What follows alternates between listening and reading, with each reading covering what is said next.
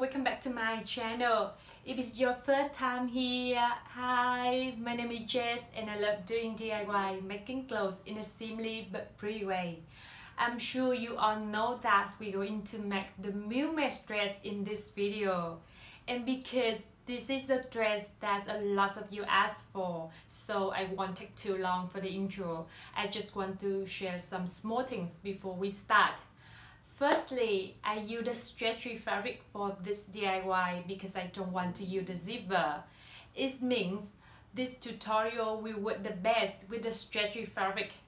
But if you want to use the other fabric, you still can do it, but you need to add the zipper as one side of the dress under the armpit. And you might need to fit the back of the dress a little bit to make it fit to your body. So I highly recommend you to use the stretchy fabric if you want to have a similar look as me. And secondly, on the measurement in this tutorial are based on my body size. However, at each step where I share my measurements, I also share the way I got them, so you can apply it to your body size. And let's start making this dress. The first DIY is the Sleeveless MILKMAID midi dress. I used 2 meters of the stretchy fabric in the beautiful flower printing for this DIY. To make the bust area pattern, I draw a rectangle with 19 cm length, which is the width that covers my breast, and 33 cm width, which is 1.5 times a quarter of my bust size. I draw another width line at 3 cm under the top line.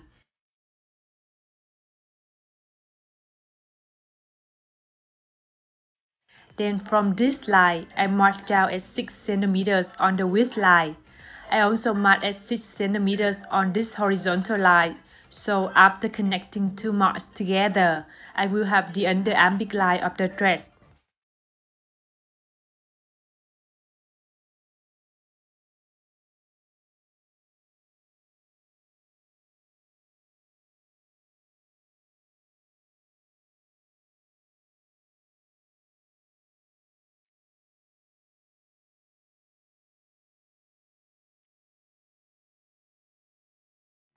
And you will have the bust area patterns after cutting. To make the main body pattern of the dress, I fold the paper in half first. Then I use the bust area pattern to mark the end of it on the folding line, so I can draw a straight line from that mark later.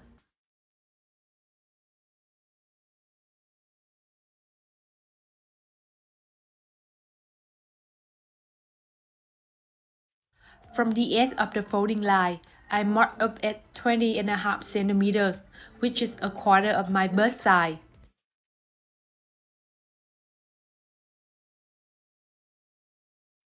On the straight line, I mark up at 17.5 cm, which is a quarter of my under bust size.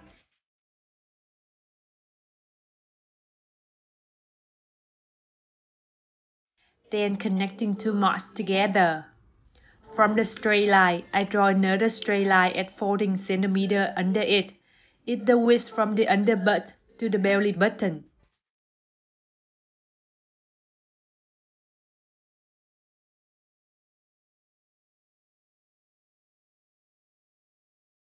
On this line, I mark up at 16 cm, which is a quarter of my waist size.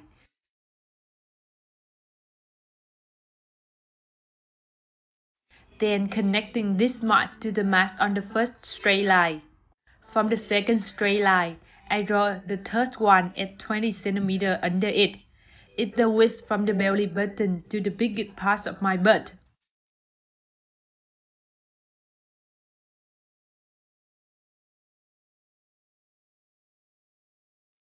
On this line, I mark up at 23 cm, which is a quarter of my hip size.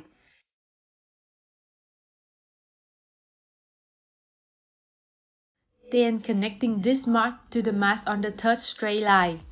From the third straight line, I draw another straight line at 50 cm under it. It's the width from my hip to over my knee. So the total length from the top to this line will be the length of the dress that I want.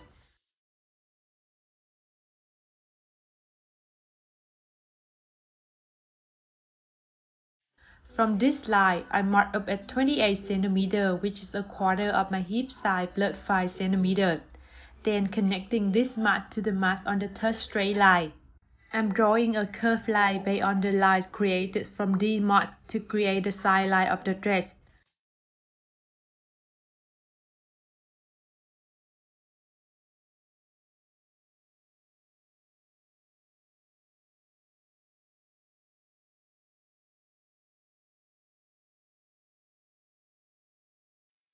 After cutting, you will have the body pattern of the dress. I apply the bust area pattern to the top of the body pattern to draw the new line at the side of the bust area pattern.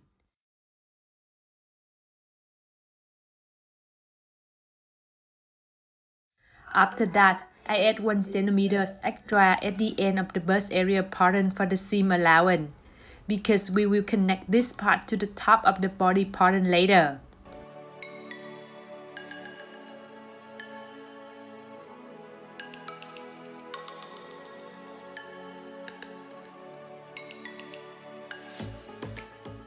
Apply the body pattern to the fabric and draw along.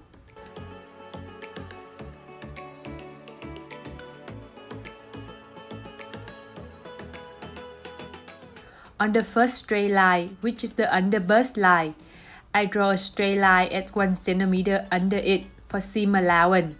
Then fold the pattern at that line to create the front pattern of the dress.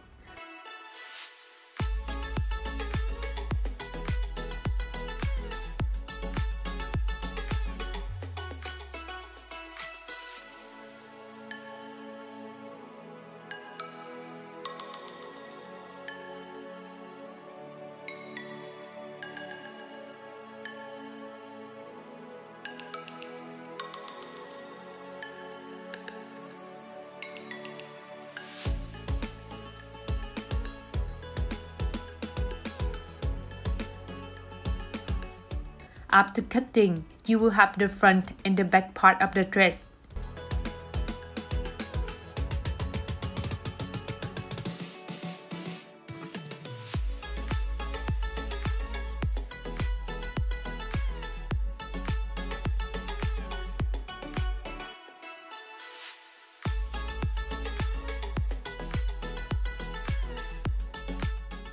After having two parts of the bust area pattern, I connect them together at one side around 10 cm, so the rest of it will be the open area of the bust.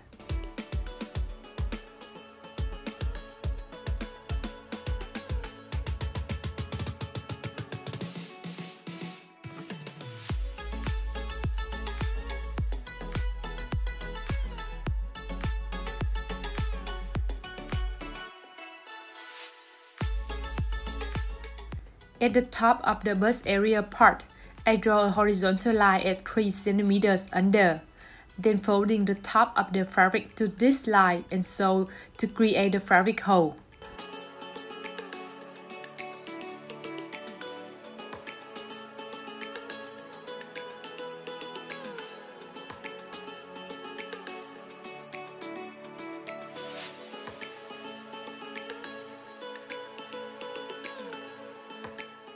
I cut a long rectangle with 3.5 cm width and around 50 cm length.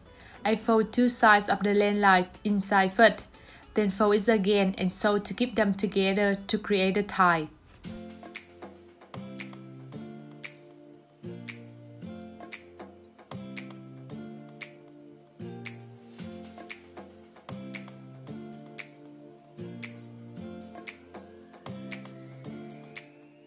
After sewing, I cut it in half to have two ties, so I can put them into two fabric holes at the top of the bust area part.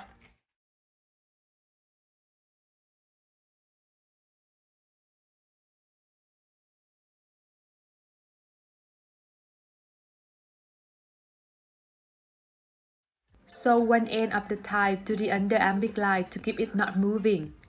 At the end of the bust area part, I'm making a loose seam first, so I can create the gathering fabric later. Make sure the final width of this part will be 35 cm, which is a half of my under bust size. so I can connect it to the top of the front body part later. Make sure you connect them equally at two sides.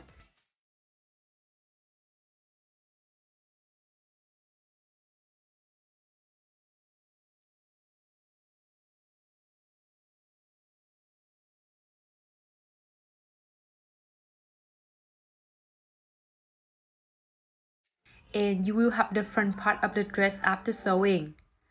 Now I'm connecting the front and the back of the dress together at the side lines, then sewing.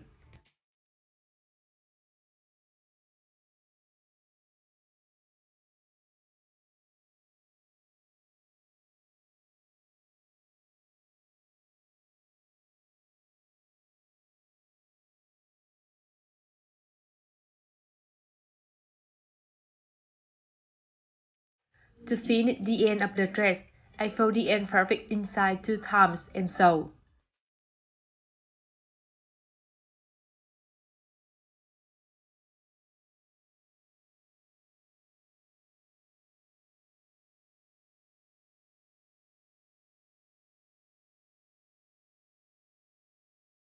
I cut a long rectangle with 4 cm width and around 100 cm length. I connect the middle of this rectangle to the middle of the back dress first. Then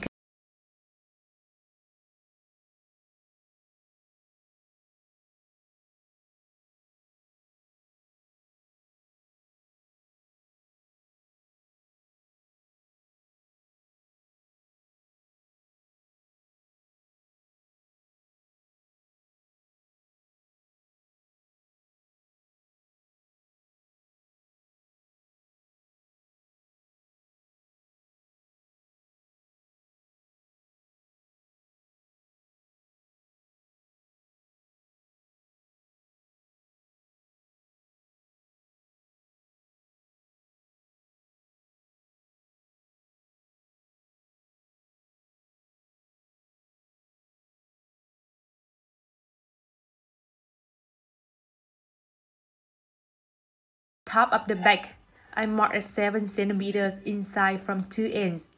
They will be the position of the ties from the front. Make sure the length of the tie from the front to these marks will be long enough to hold the dress when wearing. And you will finish this DIY after sewing. The second DIY is the bub sleeve MILKMAID dress. I used 2.5 meters of stretchy fabric in the floral printing for this DIY.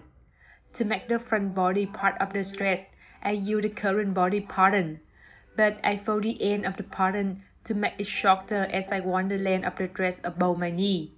I fold the top of the body pattern at the under bust line too. Then after drawing along, you will have the front body part of the dress.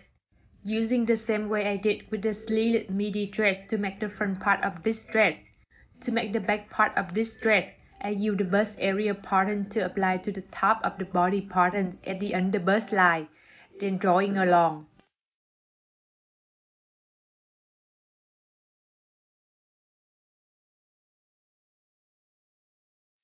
After cutting, I draw a horizontal line at 3 cm under the top of the back body part.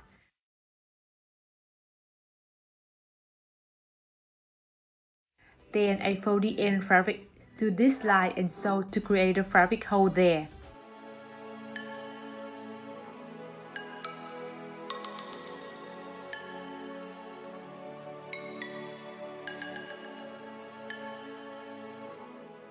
I use 1 cm width of the elastic band with around 30 cm length to go through the fabric hole. Don't forget to sew 2 ends of the elastic band to 2 ends of the fabric hole to keep them stay there.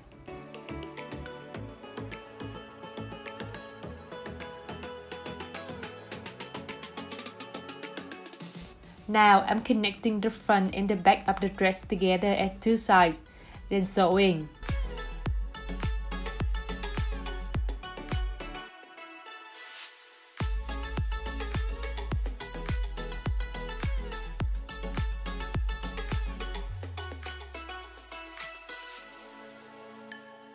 After that, I finish the end of the dress by folding the end fabric inside 2 times and sew.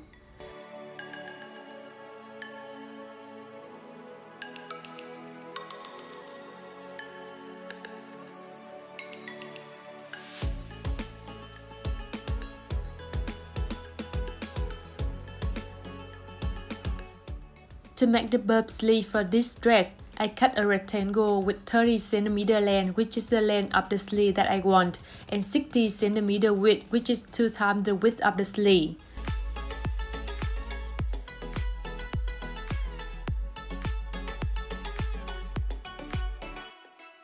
I fold the rectangle in half on the waistline first. Then from the end of the folding, I mark at the middle.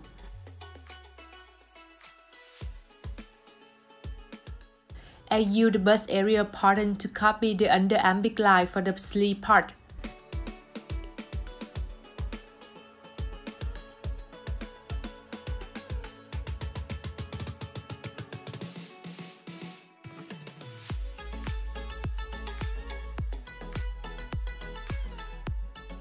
I draw a curved line from the underarm big line to the top of the sleeve to create a shoulder line for the sleeve.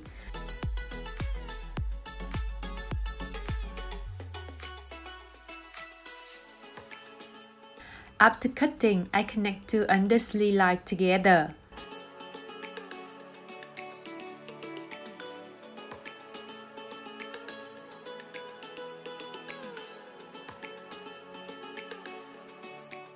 On the shoulder line, I draw a line at 3 cm inside it first, then folding the end of the shoulder into this line to create the fabric hole.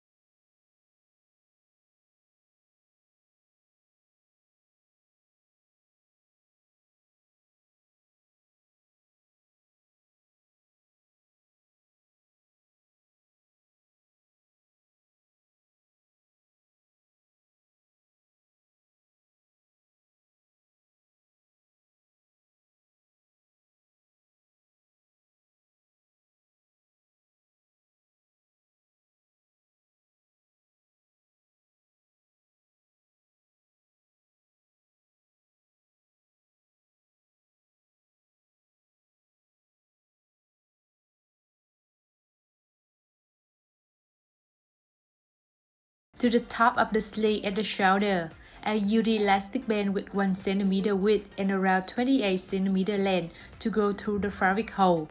Then sew two ends of the elastic band to two ends of the fabric hole. Make sure the length of this part in the end will be 13 cm, which is the width from the shoulder to upper the breast. The last step is connecting the sleeves to the dress.